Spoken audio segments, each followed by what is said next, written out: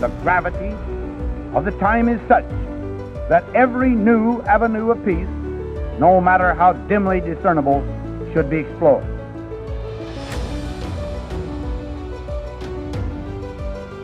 Never before in history has so much hope for so many people been gathered together in a single organization.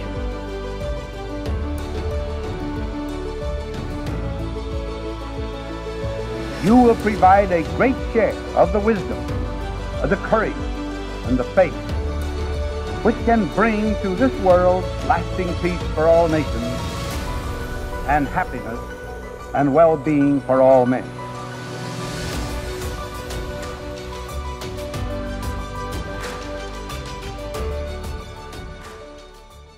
Welcome back to Titans of Nuclear. Today we continue our special series, Nuclear Nexus. If you're not caught up, Nuclear Nexus is a new series where we explore the intersection of nuclear energy's impact on a range of industries, particularly data centers. Our first series delves into that exact synergy. And I'm joined by two great guests today. Someone that knows all things digital infrastructure and data center related, Bill Kleyman, and nuclear engineer and director at Idaho National Laboratory, Shannon Bragg-Sitton. Thank you both for joining us. Thank you. Thank you. It's great to be here. Yeah, let's go in reverse order. Shannon, give us your brief intro and tell us about yourself. Yep. Thank you very much for that brief introduction. As was said, my name is Shannon Bragg-Sitton. I work at Idaho National Laboratory, where I'm a division director for integrated energy and storage systems. What that means is I'm really looking to enhance how we use all of our clean energy sources. I'm a nuclear engineer by training, by discipline, and have worked across a number of different areas, really starting in the space nuclear world, looking at how we use nuclear technology as such an energy-dense resource that also has no emissions to support a wide variety of applications in really remote regions.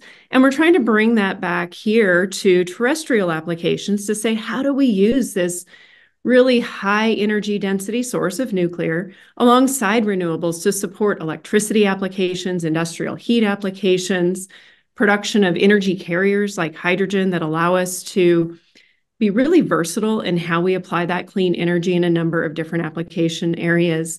So within my division, we develop a lot of those technologies that would couple with those clean energy sources. And I'm excited to talk today about data centers. Thank you. Yeah, fantastic. Yeah, I think you just gave us the agenda for our next 6 miniseries. So that was extra good for us. Bill, give us your intro. Sorry to make you go after that. How do I compete with a nuclear scientist? This is so challenging and also amazing. Shannon, I'm so excited. This is supposed to be my intro, right? I'm so excited to talk to you about all the things that you're working on because I think everything you said is absolutely fascinating. Michael, thanks for having me on to this webinar. I'm Bill Kleyman. I am definitely usually this energized. This is pretty normal for me. I've been in the industry for some time. I am a millennial, but I've been so fortunate that I haven't been adopted in this industry. Like Shannon, I have a network engineering degree. Well, not like Shannon with a nuclear degree. I'm saying like Shannon, I started off in the industry very young as well, working in like network closets and server rooms before they even call them data centers. And I've been really fortunate to be in this industry for quite some time. Right now, I am the CEO of Apollo, and we are the infrastructure and AI platform company. And one of the things we really focus on has been this absolutely massive boom in artificial intelligence and what this means for the data center. And again, I know this is just an introduction, but there was this crazy statistic that recently NVIDIA shipped 900 tons of their H100 units. We're not even measuring them anymore in like numbers. We're measuring them in weight. And someone did the math on that produces, if you put all of those in action, that's like 30 gigawatts of power that we do not have. So I'm fascinated in this conversation because, again, I've been in the data center space. I worked with cloud solutions, formerly EVP of digital solutions of Switch Data Centers, a fairly sizable data center organization that definitely focused on green renewable energy. Today, I'm also the program chair for the AFCOM Data Center World Conference, which is a flagship conference here in the United States, and contributing editor to Data Center Knowledge, and a few other really, really fun industry publications. And you know what? I think this is an amazing chat. I think we as an industry are experiencing a aha moment that we just don't have enough power for all this AI. Mm-hmm.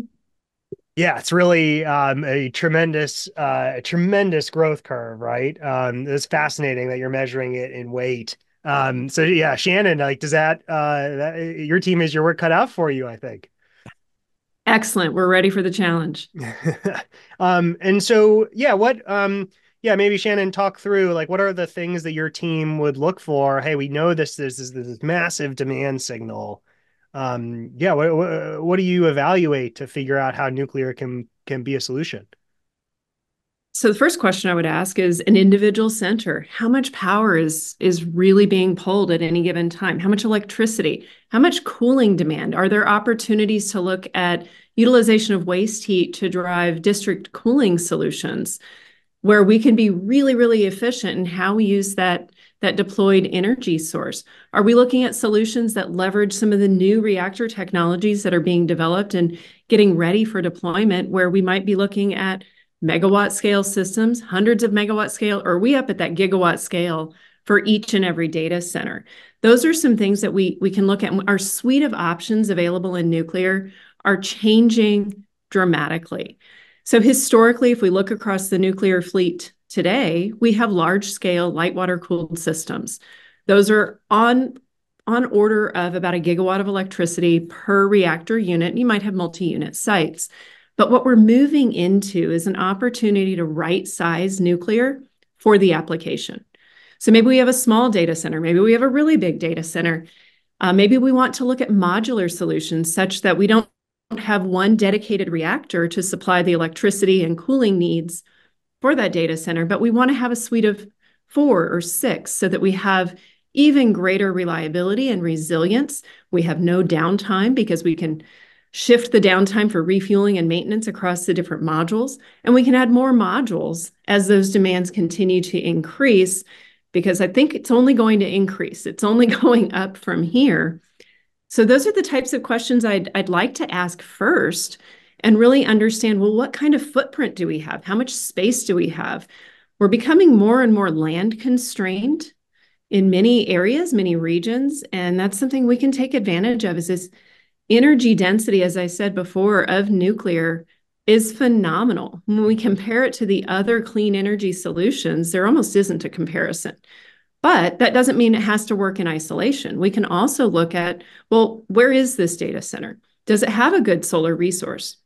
Does it have a good wind resource? Well, let's take advantage of that too, and couple the technologies in a way that best utilizes those resources and ensures reliable delivery of clean electricity, clean cooling technologies, so that we can keep you online. Yeah, a lot of great questions in there, Bill. Why don't you maybe let's start with the size question and give us some of the history of how we went from a broom closet to to multi-gigawatt deployments. Oh my gosh, everything that Shannon has said, I'm trying to like jot down little notes here and there. There's so many things I want to expand upon, from these large scale, your traditional, your steam stack kind of a facility, to SMRs, small modular reactors. I promise, Michael, I'm going to answer this question, but we in the data center industry, I want everyone to hear this. Please, right? Get off your Amazon shopping list really quick. Just come listen to this conversation. This is important. This shift that we're experiencing, it's not a technology shift. Follow me here for a second. It's a shift in humanity. This is not a fad. This is as much of a fad as, when we stopped riding horses and started driving cars, as much of a fad as when we stopped taking trains and started flying through the skies. We as humanity have fundamentally shifted the way we interact with data. That's where all of this is coming from, where for the first time ever, we can ask a set of data a question and get a conscious answer back. Now, I use that word loosely. We're not talking Skynet here, but we're capable of getting a conscious answer back. That is so fundamentally different than ever before. We as people have been conditioned to work with, here's a search engine, Ask Jeeves, Yahoo, Alta Vista. If you're feeling feisty, maybe even Google, and you get a pretty blue link. You ask a question, you get a blue link. God forbid you end up on page 2 of Google, you're lost. You shouldn't be there anymore. Now, all of you listening, if you use Bing or Google and you've asked it a question anytime in the last month or so, that first answer you get is a generative AI response. It's not a blue link anymore. The blue links are a little bit further down. That's how quickly this shift has happened. Now, let's talk about scale and size. We as an industry have seen a massive shift in the last year and a half in terms of density, deployment, scale, the size of these deployments, and so on. When we started writing the AFCOM State of the Data Center report, we used to ask a question. What is your average rack density? And about 8 years ago, it was about 6 kilowatts per rack. Now, the good news, that metric has more than doubled. The bad news, it's still not enough. We still need even more. When I was in Austin last year, and this is going to answer your question directly, and Shannon, you are going to like, your nuclear mind is going to go everywhere, I'm sure. We were sitting at this presentation, and JLL, who is a real estate company focusing on different sites and so on for facilities and data centers, they came up there and they got this chart. They got this chart of longevity of our data center life cycle, right? How deals have been progressed. And for the longest time, everybody listening, we have been used to pizza box servers, right? And they really are just, they look like pizza boxes. You throw them in a rack. They're like, 500 watts, maybe a kilowatt or something like that. It's not much consumption. So we've gone from somebody coming in and saying, I need a plot of land with 5 megawatts or 10 megawatts or 20 megawatts. There was a day that I remember when a 30, 40, 50 megawatt opportunity, sizable. That's a large facility. On that board in Austin of last year, a single opportunity was 300 megawatts. That means one company came to JLL and said, I need land that has 300 megawatts of power. Now, if you want to think about how big that is, the African continent currently consumes about 300 to 400 megawatts total of data center capacity. India, officially the most populous country in the world, is in that 4, maybe they're at a half a gigawatt capacity in terms of how much sizing. Now, in the United States, single opportunities are approaching 300 megawatts. And anecdotally, Shannon, this is where this conversation comes in. I was pulled aside by the JLL team, and they're like, Bill, we're starting to get questions for 500 megawatts, upwards of a gigawatt in a single transaction size. That's extraordinary. If you want to talk about going from server closets to do you have a gigawatt of available capacity, that's how much we've grown. Crazy. And obviously there's constraints then on where you get that power from, which is why we're having this conversation. So yeah, maybe Shannon, walk through maybe the different sizes of nuclear facilities that are being talked about, right? Because like that's where there's a real, I feel like it's almost poetic. And nuclear started at a gigawatt and it's kind of coming down, and data centers started at 10 megawatts and they're going up, and we're all meeting in the middle.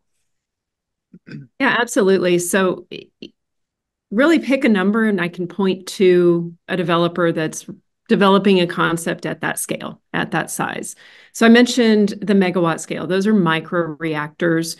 Those are going to be non-water cooled reactors. They will be higher temperature reactors, a number of different cooling types, and higher temperature gives us higher efficiency. So this is something that we really like to see.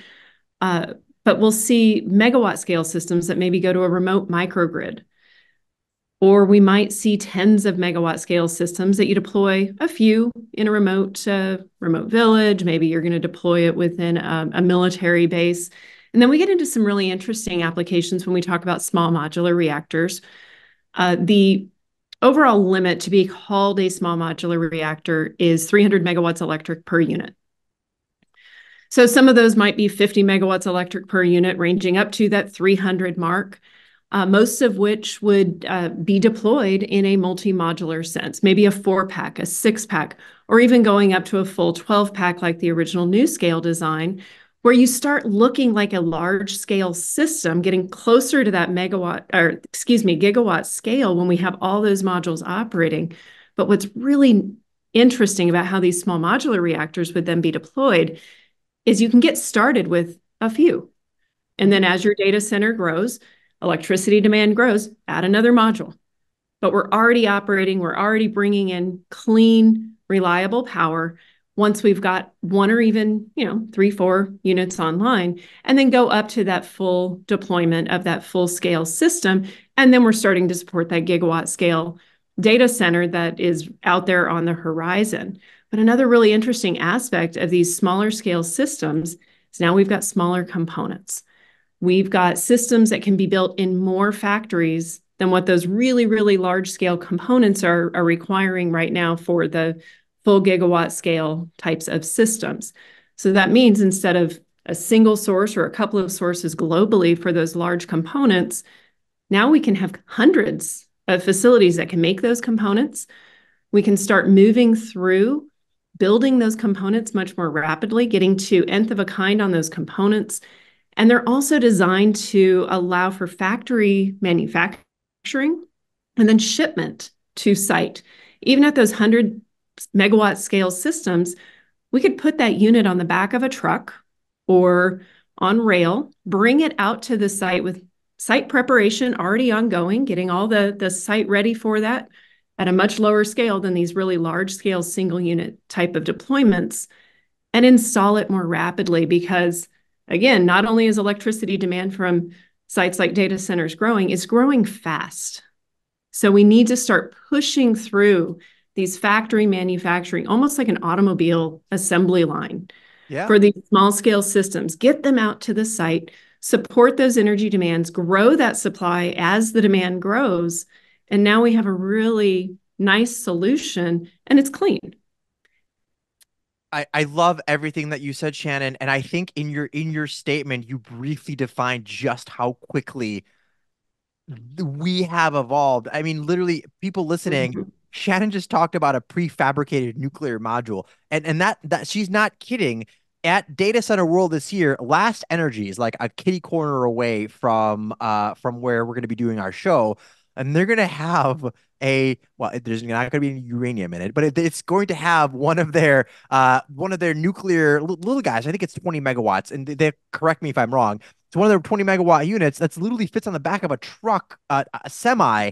You're gonna walk through it, and you're gonna see how impactful these systems are. You know what Shannon is talking about here, the NuScale SMR that's gonna be built in Ohio and Pennsylvania. It's gonna be like 2 gigawatts of power by 2029. That's for the data center community to use, and that's not even where we're stopping on this. In Virginia, Data Center Alley, right? We are actively running out of power, and I think it's facetious that we're even considering firing up coal power plants to support advanced AI workloads. That's not how this works. We should be using advanced energy solutions to support advanced types of infrastructure. And so one of the really cool things that we're seeing is there's an organization called Green Energy Partners, and they bought like 640 acres of land to build 4 to 6 SMRs to support 20 to 30 data centers, but wait, also to create hydrogen to backfill the Virginia grid to create an even more sustainable environment. Shannon said something really, really important. Our infrastructure, power infrastructure in the United States, hasn't really been formally updated in the past, but since like the 60s or 50s or 60s. And so now we have this incredible opportunity to develop a decentralized power infrastructure that's truly resilient. And not to throw politics into this, but there was a great scenario where you learn where a decentralized architecture can support an entire population, and that was in Ukraine, where they're like, hey, our stuff keeps getting hit and we keep going offline. What if we create distributed architecture to support it? And so they did, and therefore they were able to be a lot more resilient. That's something that I think smaller, more compact nuclear solutions here in the United States can absolutely support, but also bring more clean energy to local communities, to more distributed environments. You don't have to be in a primary market to deploy your physical infrastructure. There are so many other wonderful options in this country. Okay, amazing. There's a lot of different paths that we can take, but let's zero in on that delivery model, right? Like what are we going to do to actually get these things in the ground from both sides? Like Uh, we don't have, it's an existential question, yeah. Michael. We don't have a choice. Shannon said this earlier. I'm a big supporter of clean and renewable energy, but we can't we know that there's going to be a load. We know the types of workloads that are going to be used. We can't rely on intermittent energy. We can't, right? It's a supplement, a complement, but not it's not we can't just completely rely on it.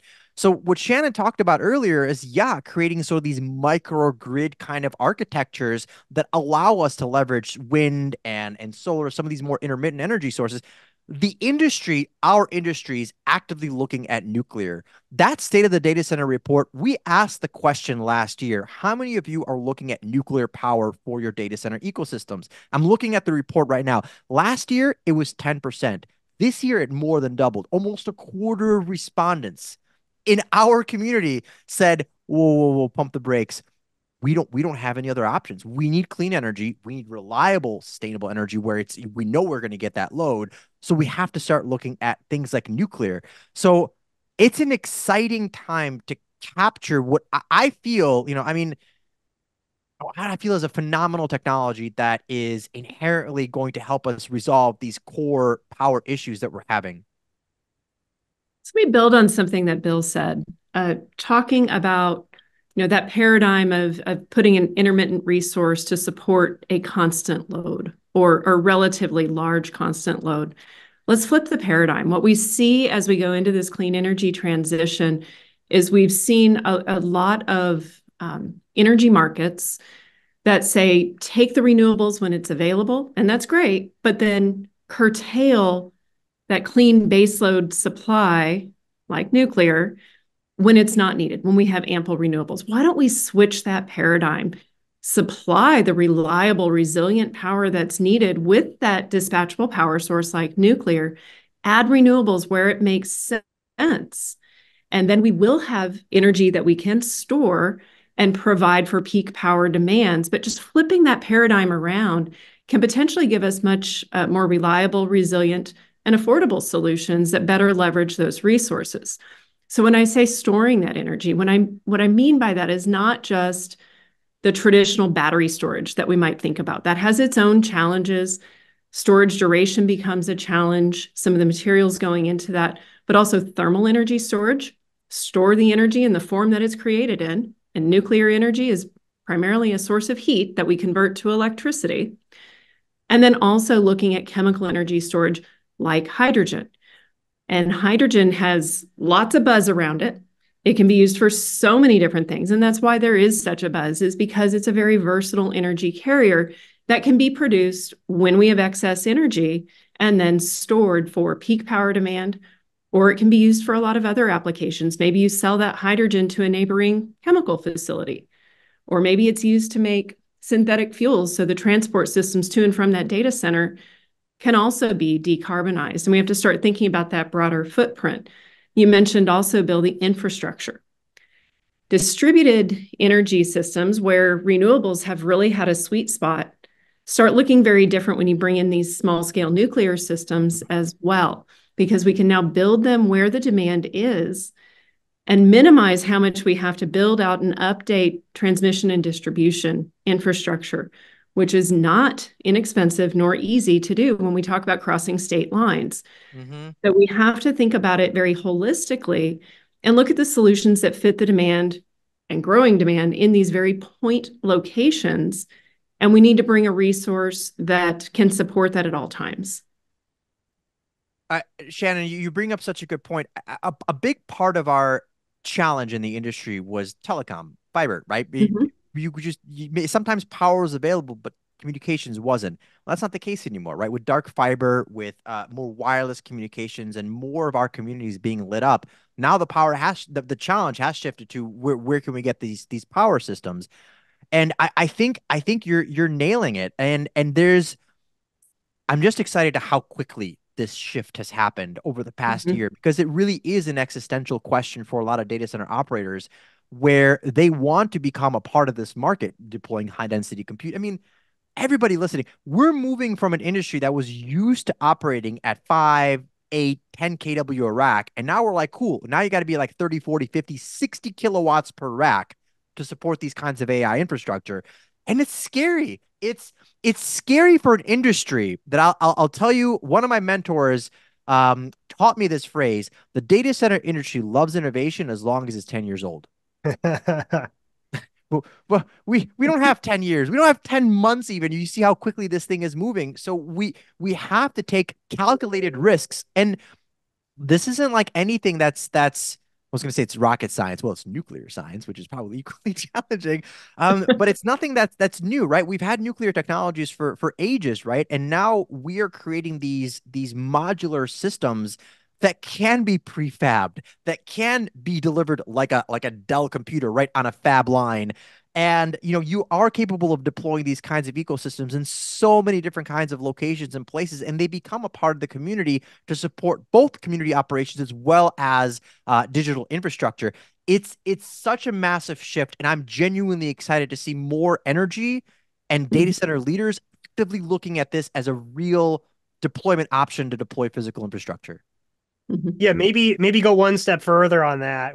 How are you seeing like the procurement process evolve? Like what needs to happen in those data center organizations to actually execute on innovation that's not 10 years old, to use your phrase? And what does that mean for the nuclear audience that's listening, right? You've got a whole audience full of people that are dying to sell your industry power. How do we bring those two together? It's a question of understanding the use cases. 3 years ago, when OpenAI, 2 years ago, let's say 2.5 years ago, when we had OpenAI Gen 1 and Gen 2, that was like nothing. That's like asking a 2-year-old a question and expecting a decent answer back. That's not going to work out very well. And so now we have this tool, this thing, this platform that's capable of communicating with us quite literally. And so now you go back to the ultimate question. We at my company, Apollo, while we do work very closely with the data center industry, we're actually being driven by data centers customers, right? Their enterprises are coming to us and they're saying, we want data locality, data proximity. We don't want information to be used to train big foundational models. But when they go to data center partners, traditional ones, and say, can you do this? Their answer is usually resounding, no, we don't have the density, we don't have the tool set or anything like that. What we've been doing is we'll put the software on top. We'll get the GPUs in order, but then it's getting that power and those resources and the architecture. As we take a look at the landscape moving forward, I'm not surprised when you start to see like green energy projects or those from NewScale where it's nascent. It really is, right? This is pretty much the first time we've ever built nuclear facilities purpose-built for my industry, for data centers. It really hasn't happened before.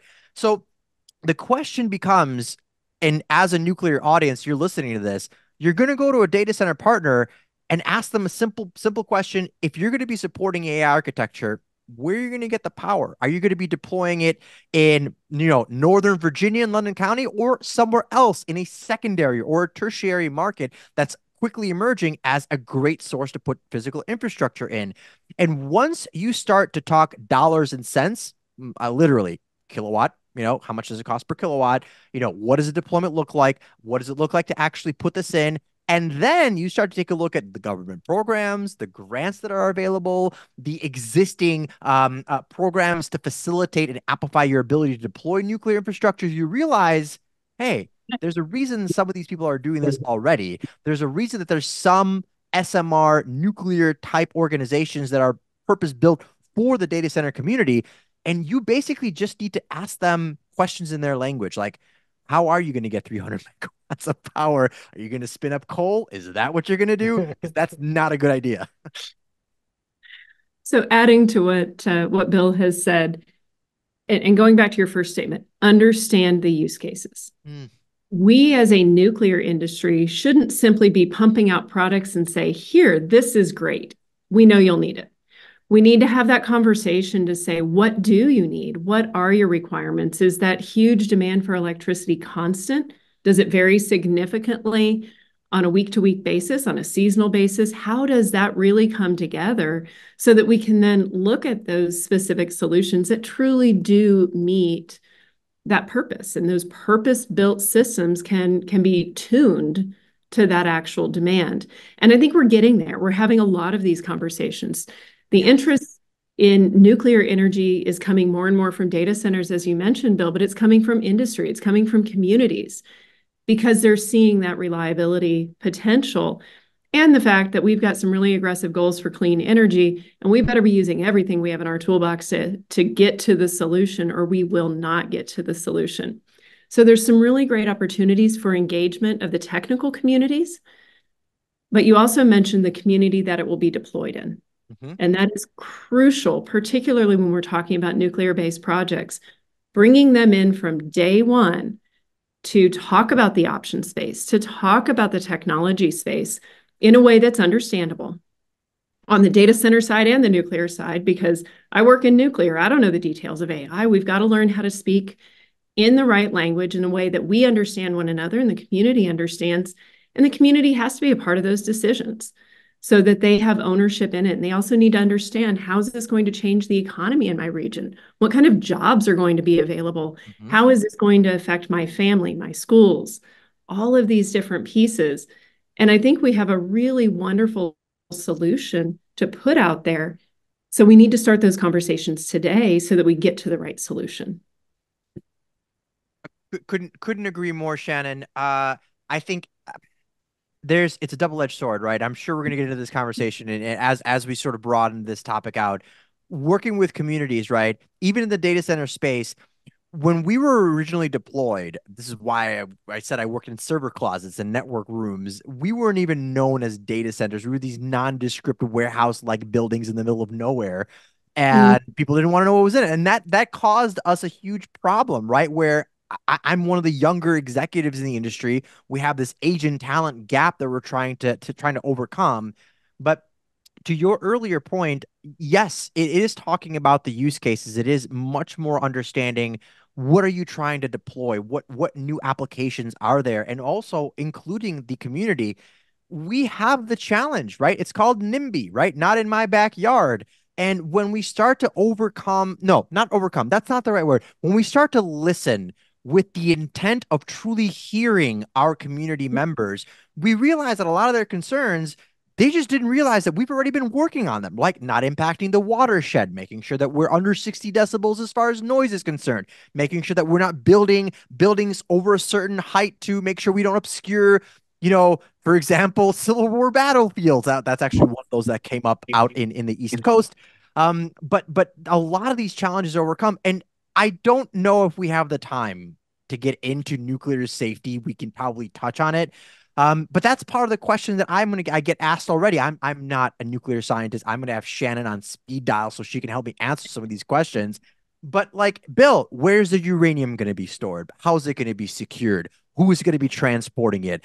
And these are questions that community members are certainly asking, and we're capable of answering them right now. And this isn't like enriched uranium. It's like 20% or less. It's not like you're not talking about, and the other thing that I have to kind of educate people, what I get often, and I hate to go on this tangent, you see the Ukraine symbol, people are like, I don't want another Chernobyl. I'm like, cool. Are we building them with graphite moderators? No, we're not building nuclear data centers like we did in the Soviet Union. Oh my God. So, I, as a person, I was there in 1986. It was horrible. And I'm still one of the biggest proponents of nuclear energy because it's not going to happen again. So you touched on so many things that I don't want to just leave as strings, but I think you've got your next 10 podcasts now that we could dive into. So really quickly, nuclear safety. Number one, nuclear is the safest energy source by the numbers. We can go and look at all of that. It's incredibly safe. The challenge is the few incidents that have occurred have caused significant scares because people don't understand the technology. They don't understand what's happening. And that's why we do have such a need to communicate what these systems really are, what the challenges may be, what the operating parameters are. Advanced nuclear systems have adopted passive safety. Basically, what I mean by that is The laws of physics, the fundamental laws of nature, will shut that system down in the event of something off normal. We don't need a human interacting with that system to turn it off. Chernobyl was a very different reactor type. We don't build reactors like that. They've never been built in the West. And so that's not even a consideration. It simply cannot occur. So we introduce these types of approaches. We've been learning over many, many years and improving on what is already a very safe industry to make it even safer, even better. You mentioned NIMBY, the not in my backyard. Frankly, when I'm thinking about an energy source, I don't mind a nuclear plant in my backyard because I know it's safe, I know it's secure, and I know that it's going to operate without emissions. And so when we start explaining some of these things, we get a lot of shifting in how these technologies are accepted. All technologies have a negative because it's a change from the norm. Doesn't matter what you're looking at, there is something different. And we have to think about what that is. What are we taking on with this? You also mentioned where we're going to store fuels. How are we going to manage that? One thing I'll note about some of the advanced reactors, some of these systems can operate for an extremely long time frame without refueling. So right now, if I go look at a reactor that is operating on our grid, it's refueled every 18 to 24 months, and there's very good organization around that. That fuel handling is very secure as we move used fuel out of the reactor and put in new fuel. Then we can look at some of these other small scale systems. In some cases, those are designed that core, that fuel loading, will operate the entire time that system is online. And maybe we go in every 10 years and swap out the entire core and take that core back for factory refurbishment and reutilization of some of that fuel. So we're changing that paradigm where we wouldn't necessarily even have any uranium, either before it's gone in the reactor or after, being stored anywhere near that site. So these are fundamental shifts in how we operate. And we need to understand the concerns and address them and answer those questions and have the right answers. But we're looking at this in a very, very different way than we did in the 60s. There you go. That's 8-10 hours of nuclear knowledge distilled into like 90 seconds, Bill. I agree with you 100%. Shannon, I was just like in the back of my mind, I'm like, preach it. It is a lot of education. It really, really is. And I wish, I wish I could support more of those conversations. A lot of time it's a fear-based response initially, right? Because they just don't quite understand. We're going to have to move past that very quickly. I know we're talking about this. What are your other options? And I hate to be this blunt about it, but in the data center community, here, one of the arguments that I get is this, and we're going to stop on this topic at least. Is like, Bill, why not hydrogen fuel instead of nuclear fuel? I'm like, all right, cool. Well, how much does it cost for you to produce that 1 unit of hydrogen and actually deliver it to a data center? And then once you start doing those numbers, storing, producing, transporting, manufacturing, you're like, oh my God, this is really expensive. And my carbon footprint is actually way more than I thought it would be, even though my data center is using hydrogen. So in smaller use cases, amazing. But when you start going to like the 3, 4, you're going to produce 500 megawatts of hydrogen. It's a lot. It's a lot of hydrogen to make. So the challenge becomes understanding, well, what is your power source? And it's not like any of this is going away. As the nuclear community that's listening to this, we, the end users, the people in the community in space, these apps and phones and devices aren't going away. AI is going to be integrated into everything. And in the next 5 years, every data center is going to be an AI data center. It just all depends on how quickly they get there and how effectively they can find their power. The last thing that our industry wants to see is more fossil fuel generation for advanced workloads and infrastructure. At least in my mind, there is no other great set of power resources than nuclear. And what I'm excited about is seeing people like Shannon and even our own government start to fund grants and programs for our industry to deploy these kinds of nuclear systems. That has been a massive shift. Everything from prefab to making them smaller, to making them modular, to making them much easier deployed. These are huge. These are basically answers to a massive need in our market. Mhm. So let me jump on something really quickly that Bill said on hydrogen. I think there's a misconception in some of the general public that don't work in this energy field that hydrogen is an energy source. It's not. It's an energy carrier. We have to produce it. It's very low density. It's not the easiest thing to ship. And there is a huge requirement for the energy associated with producing that hydrogen. There's been a lot of investment around hydrogen hubs that came out of the budget language last year and is being invested now to look at clean hydrogen hubs. How do we make that hydrogen? How do we make it at scale? How do we get it to the end users? So it truly is just a carrier. And we've got to figure out how it's being made, where it's being made, and what are the transport costs. And you bring up a really good point. We tend to talk about energy resources and their emissions at the point of energy generation. We have got to look upstream and downstream, full life cycle of that energy production and those plants if we're going to truly understand the options available to us and how they may balance out for different applications and in different regions. I didn't learn that, what you just said, Shannon, until I did the math.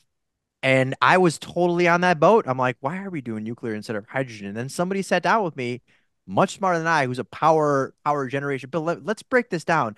And they did the maths on it. And we did these calculations for a large scale facility. And I'm sitting here, I'm like, all right, this makes sense, which is part of the reason why, if you remember earlier, I mentioned that massive deployment out in Virginia on 641-acre site. I'm not saying they're going to be developing hydrogen to fuel the grid. Mm. They're going to be using the hydrogen to backfill it, right? To add supportive architecture for power resource utilization. Shannon, everything you said is really spot on. And I think a part of what our community needs is we just need to learn this stuff faster so we can adopt it more efficiently. One question I have for you, Bill, that you didn't get into on your requirements for data centers is what is your requirement for reliability? I go talk to chemical plants and they need, 4 nines, 5 nines of reliability. And for those not used to that type of language, we're talking 99.999% of the time they need electricity to be on. What is that reliability requirement for data centers? Great question. So there is the Uptime Institute's tiering model, right? There's tier 1 through 4. Arguably, some of them can do, some have called themselves tier 5, some of them call themselves tier 0, which is more like workload level redundancy. And so each one of those tiers is really, at the simplest level, a classification of a level of redundancy of what you can support in your environment, how many redundant systems you have, generators, everything else, and so on. So there are going to be facilities out there that are only going to require, for example, 99.95 level of redundancy, which is actually not that much. That's several hours of outages per year. Now, how can a data center possibly do that? Well, because a lot of workloads, applications, things are no longer hardware dependent. They're software dependent, right? So let's say Apollo, my company, is doing AI model training for Michael, right? And all of a sudden we lose a facility. Well, for us, as long as that software status is saved, we're capable of transferring it to a different site, which really only means like you have like 20, 30, 40 minutes of downtime or less, and you move the entire workload until that physical infrastructure comes back up. Now, that being said, there are other facilities that do require a much higher level of resiliency. All those nines, Shannon, that you had mentioned. Well, in those situations, the most optimal design is a redundant power feed, right? So you might have a microgrid, for example, that has a natural gas connection to it, as well as, coming in from a nuclear substation or a substation that's consuming power from a nuclear feed. So in those situations, if something happens and an environment goes down, you have a completely separate utility that's going to be coming in, or B, let's say you are in the middle of nowhere and you only have your SMR, your small modular reactor as your power source. Well, in those cases, listen, I'm not saying generators are going out of style, first of all, so you can have diesel generators running for quite some time, fully powering your ecosystem very quickly. And then the other thing is batteries. That stuff is coming along really quickly. We're talking like next level ceramic solid state battery technologies, which are infinitely faster to recharge, capable of handling big loads. Now, these aren't to replace generators. Let's just be very, very clear on that. They're there to store this power in case you need it for some kind of a burst capability or a certain part of your environment. But to answer your question specifically, Shannon, it completely depends on the type of data center that you're building. But to be perfectly honest, even the most resilient level data centers, you can run on an SMR and just have a good secondary backup feed, like a generator, for example. And as long as you have good contracts to get you fuel, I mean, you can really run indefinitely until your primary power comes back on. Now, that being said, an SMR, especially when it's, being delivered into a community business type environment, it's not going to go down for very long. I mean, the idea is to keep it running for as long as possible. That's if there's an outage, it's minimal at best.